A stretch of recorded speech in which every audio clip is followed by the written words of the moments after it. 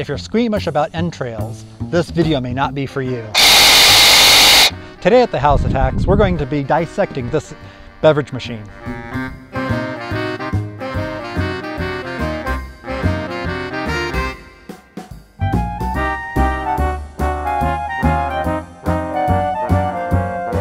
Hi makers, builders, and do-it-yourselfers, Harley here. Today we're going to roll up our sleeves, protect our hands from sharp edges, and actually do some work.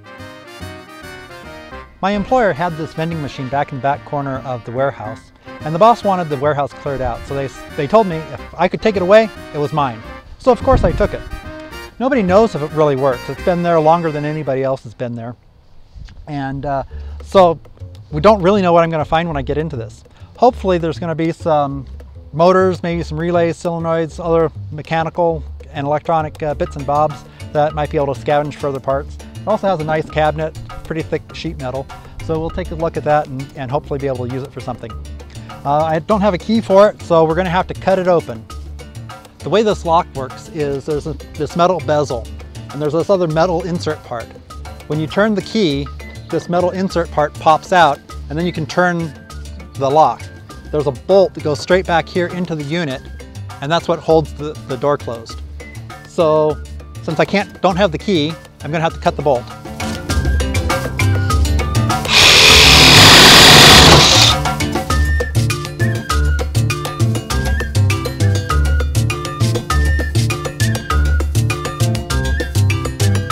So this takes 6 different types of cans that go in here. They roll down in a serpentine way down to the bottom where they get distributed.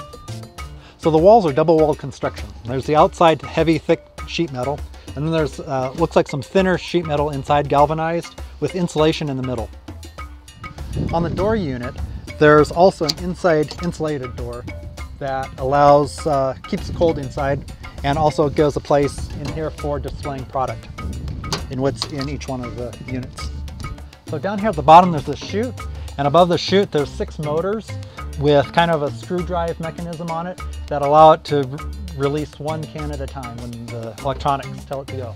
Down at the very bottom of this unit, there's a refrigerator unit that looks really gunked up. Hopefully that motor is still good, hopefully the compressor is still good, because those can be used as either vacuum pumps or air pumps. But we won't be able to get to that until we take all the rest of this out.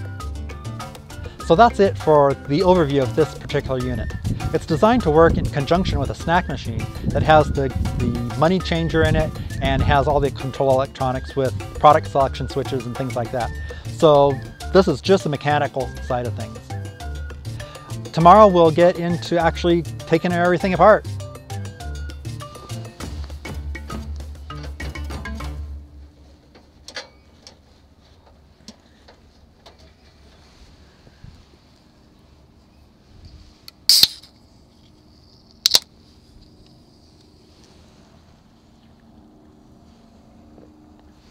Very good year. Okay, we're out here the next day since we ran into sunset last night. First thing I want to do is take off this inside door so I have a little bit more room to work with, and there's just a couple screws top and bottom to do that.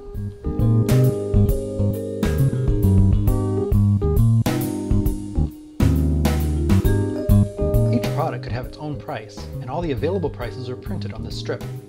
The strip was positioned as appropriate for the product settings by loosening the screws, adjusting the position of the strip, and tightening the screws back down.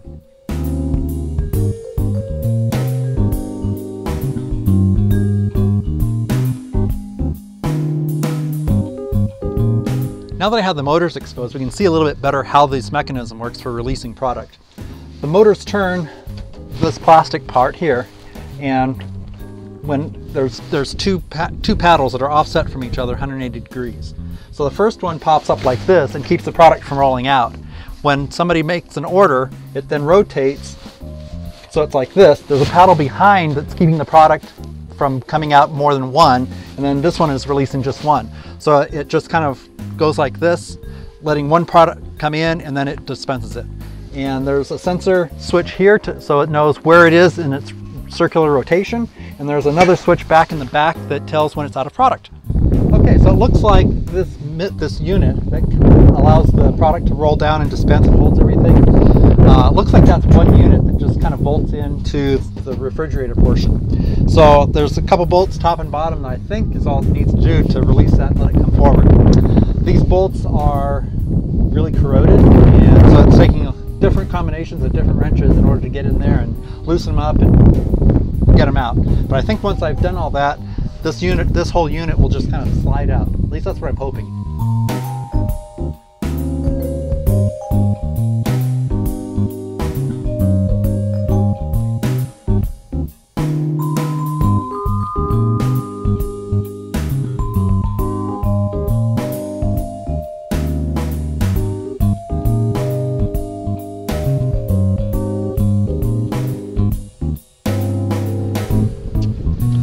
So I've been really impressed with the way this thing is built. It's really modular. Just take out a couple bolts and it seems like things just kind of come apart. Unlike a lot of things that I take apart that are manufactured recently, like I'm thinking automobiles specifically and electronics, that once it's put together you can't really take it apart. You kind of destroy it when you're disassembling it. This thing's really coming apart easily and I'm pretty impressed. I'm not sure if they did that for assembly purposes or if it was designed to be highly maintainable. But in any case, I'm really impressed with it.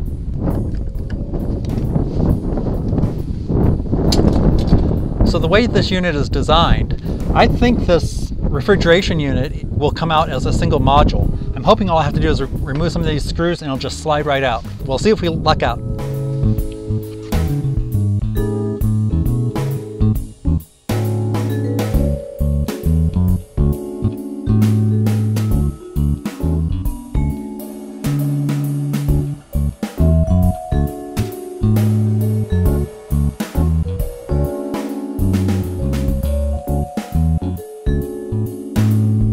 Well, I think that's about all I'm going to do for this deconstruction at this point.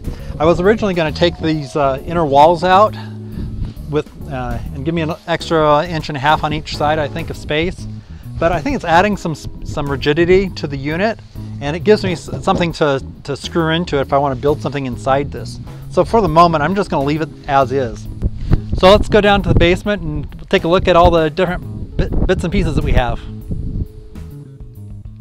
Well, these are the major components: the outside shell with insulated sides, the inner insulated door, this product holder, a box of motor assemblies and miscellaneous screws and panels, and finally the refrigeration unit.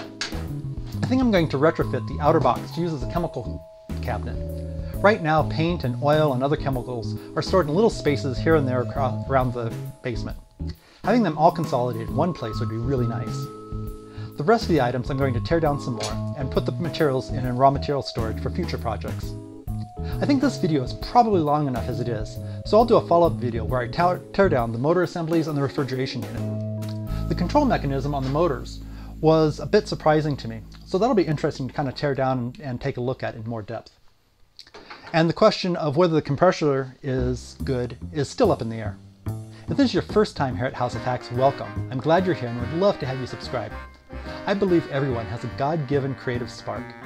Sometimes this manifests through making things with a mechanical or technical bent. Through this channel, I hope to inspire, educate, and encourage these types of makers in their creative endeavors. Usually this involves various physical media like wood, metal, electronics, photography, but sometimes it involves taking things apart to see how they work and get materials to recycle for the future projects. If this sounds interesting to you, go ahead and subscribe, and I'll see you again in the next video. Thanks for joining me on our creative journey. Now go make something. Perfection's not required, fun is.